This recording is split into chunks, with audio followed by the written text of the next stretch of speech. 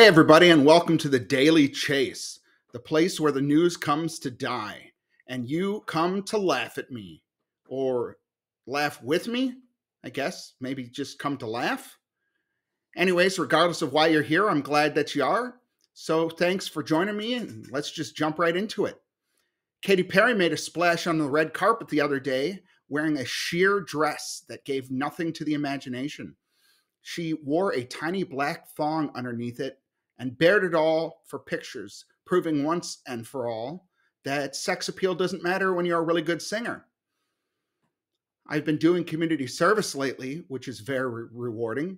I actually took part in a literacy event the other day for parents of deaf children that teaches the parents to read to their children in sign language, which was fantastic. It was much more rewarding than the last event I went to where I was teaching blind kids how to find Waldo.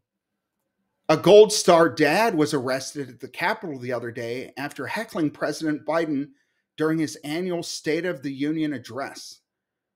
Being heckled is actually a big change in direction for President Biden, who's more comfortable being the heckler as part of the Muppet trio Waldorf, Stotler, and Biden seen here.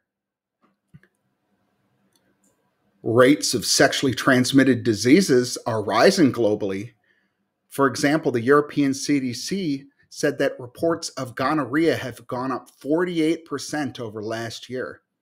Similarly, women in New York are reporting more cases of syphilis and HPV, a disease that can cause genital warts and infertility in men.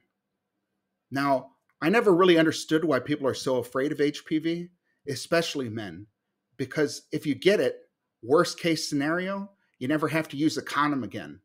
And even better, if you get genital warts, it just means you're ribbed for her pleasure. So it seems like a win-win to me, but I guess I digress. The head of the European CDC says that these reports are likely, quote, just the tip of the iceberg, because a lot of cases and infections go undiscovered and therefore unreported. Personally, I think saying, hey, it's just the tip is probably what's getting us into this in the first place.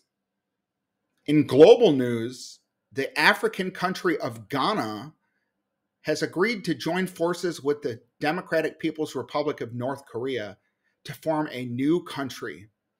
This new country will be the world's largest exporter of nuclear weapons, gold, and cocoa beans. The name of this new country will be Gonorrhea, which I think is pretty catchy. My only concern is that gonorrhea may spread into places like Vietnam and Laos. A report by New Homesmate is showing that Americans are facing increasing utility bills, which has some Americans turning to sex instead of turning up the thermostat. My only question is, how does me laying there while she does all of the work keep me warm?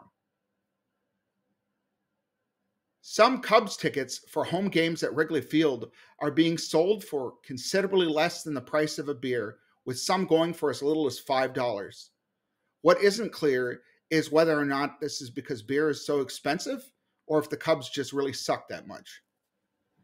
Criminal justice activist Sheldon Johnson, seen here shaking hands with New York's DA Alvin Bragg, has been arrested after the severed head of one of his rivals was found in the freezer of an apartment.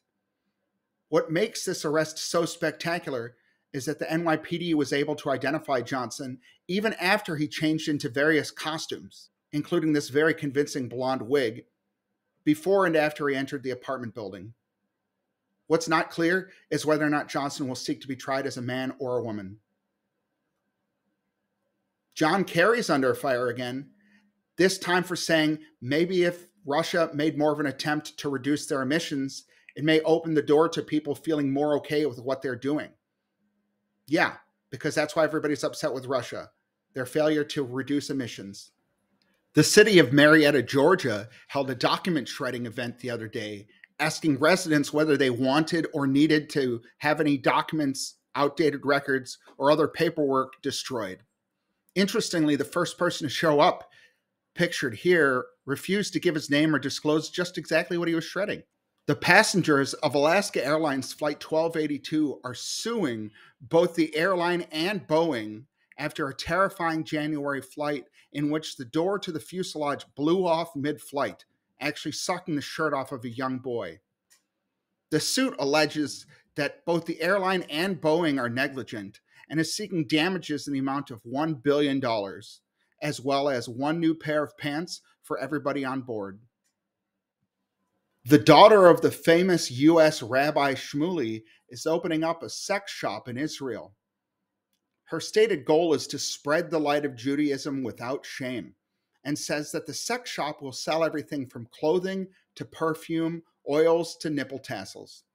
It will, of course, also have a wide variety of kosher sex toys, so it will be pretty much like any other sex shop you can find anywhere else in the world.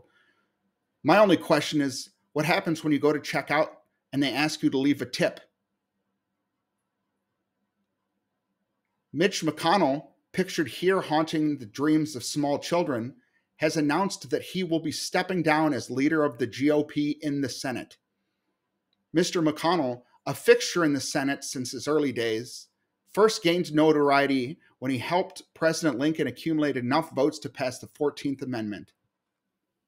And finally, Senator Katie Britt of Alabama delivered the GOP's response to President Biden's State of the Union address, expressing concern for a variety of stances President Biden has taken on issues ranging from immigration to foreign policy, crime to the economy.